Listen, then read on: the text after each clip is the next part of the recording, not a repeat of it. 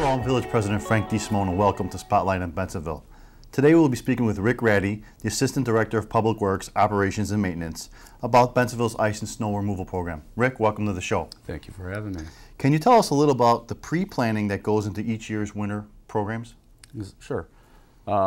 Before every season, there's several things that we have to do to make sure our equipment is up and ready to go. First, we install all of our material spreaders, and we install all the snow plows. Then our fleet division will then go through all those vehicles and make sure that they have proper oil changes, all the chassis are greased, all the plow blades are good, and that they're roadworthy and ready to go before the season starts. We also have to update our snow and ice policy plan and make sure that our personnel and driver assignments are all correct for the current year and stuff like that. We also need to calibrate every single one of our material spreaders, because that's how we determine how much material is being put down at any given time, and it also keeps a running total for the end of the year so we know what our salt usage actually is for the season. And then we also have conduct some staff training throughout the year. If there's new technologies or new initiatives, we do that as well.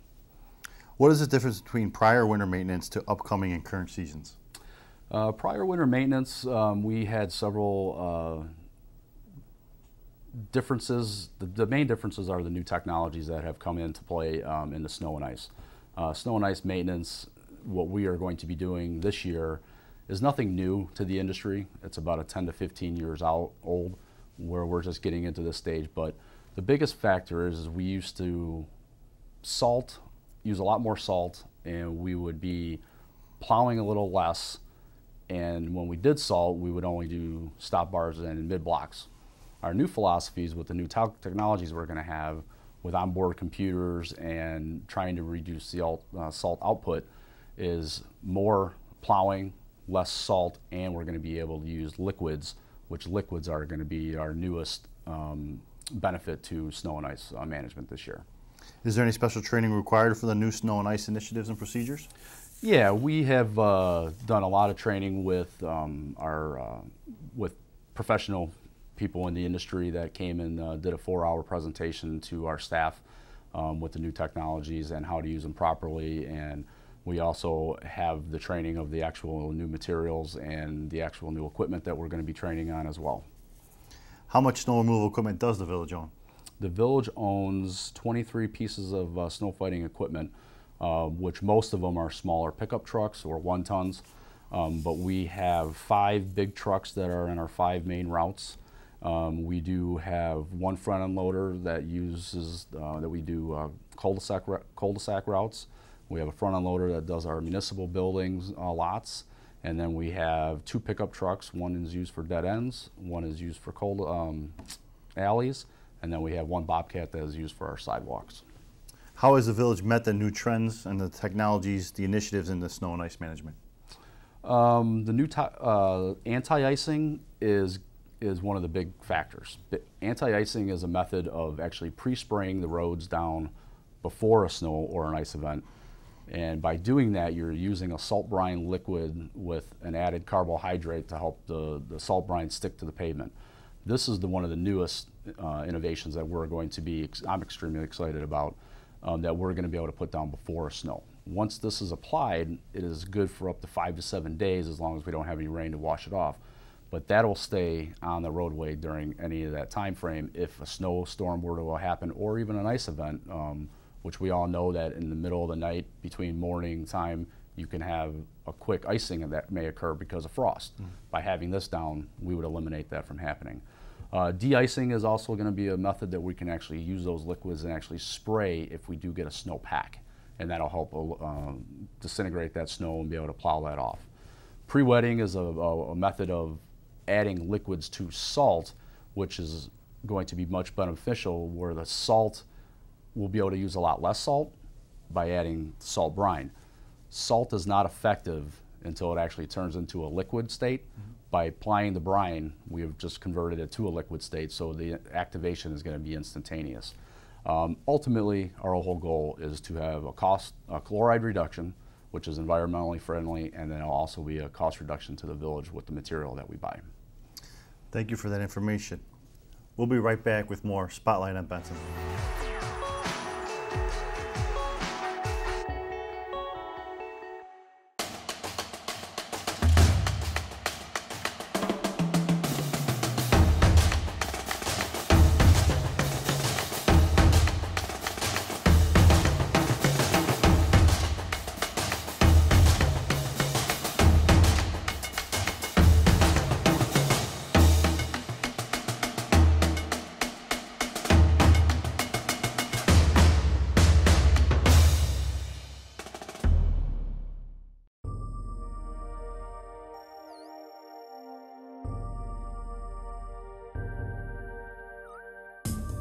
Water's Edge Aquatic Center is conveniently located in the Redmond Recreational Complex in Bensenville. The Water's Edge is home of Fenton High School and Wahoo swim teams, featuring an indoor 8-lane lap pool and diving well. The Aquatic Center is available for private functions and parties. Learn to swim, stay in shape, or enjoy recreational swimming year-round at the Water's Edge Aquatic Center.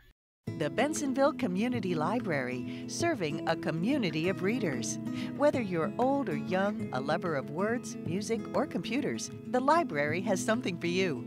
Check out our new Kindles, toddler jams, story and movie nights, or a variety of other activities offered. For more information, call us at 630-766-4642 or check out our schedule on the web at benlib.org. The Bensenville Community Library, celebrating 50 years of library service.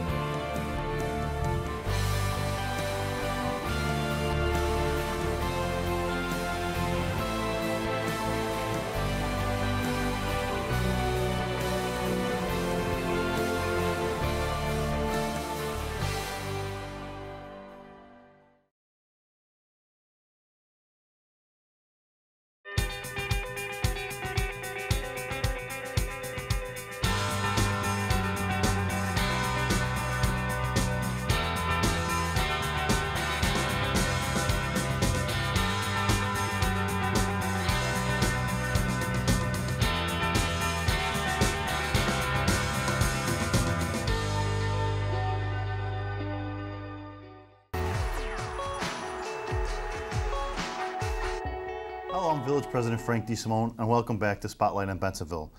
In this episode, we are talking to our guest, Rick Ratty, Assistant Director of Public Works, Operations and Maintenance, about Bensenville's ice and snow removal plan. Welcome back, Rick.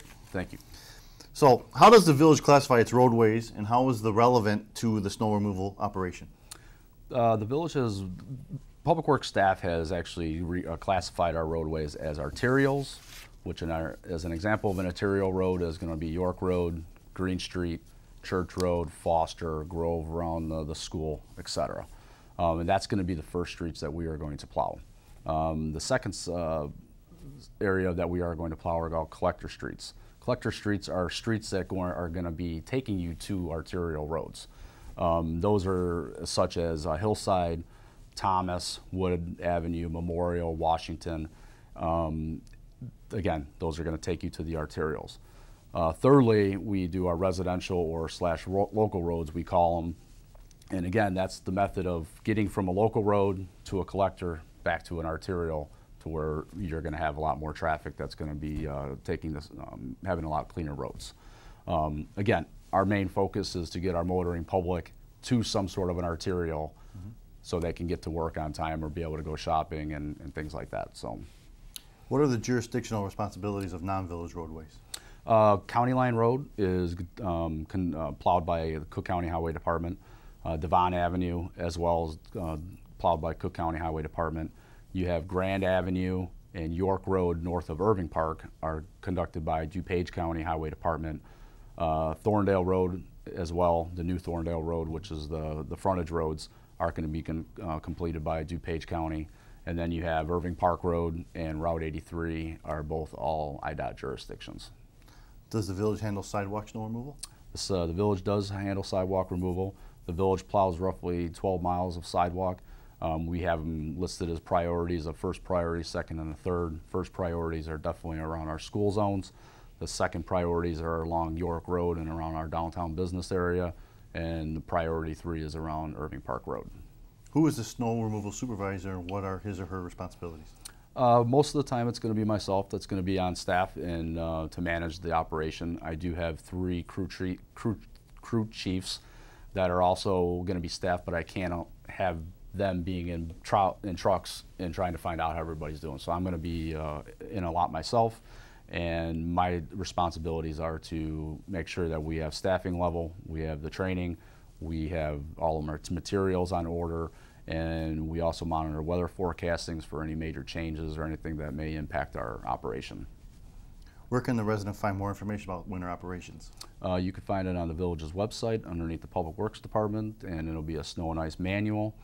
You can also contact the Public Works Department, ask for myself or somebody else, and we can definitely be able to handle or help you. Before I let you go, every year we get this question, we get a lot of phone calls about it. Why is it that we leave snow in front of people's driveways? That is a question that we would love to answer, and I would love to answer it. And there's really no good answer, but I'm going to explain it to the best of my ability. When we're out snow plowing, our plows are always plowed to the curb line. Our policy is to plow curb to curb. If we were to rotate our plows every time we were to go by somebody's driveway, one, we would leave more snow back into the streets that we had just plowed, and two, we would not do a good enough job of cleaning up that curb line. So when we do have snow melt, we need that snow and that water to get to our storm drain so we don't have any ponding, and that can have refreeze, which could, if refreezes, could actually cause accidents and things like that. Thank you for your time. Thank you for explaining to everybody out there how our snow removal works. It's just not a plow pushing snow. There's actually a science to it all. There is very much. And hopefully this year with our new technology, it'll be a little easier on you guys, because you guys are out there working hard, and I appreciate that. I'm sure the residents appreciate that. But thank you very much for joining us here. Thank you for joining us at home, and stay tuned for the next Spotlight on Bensenville.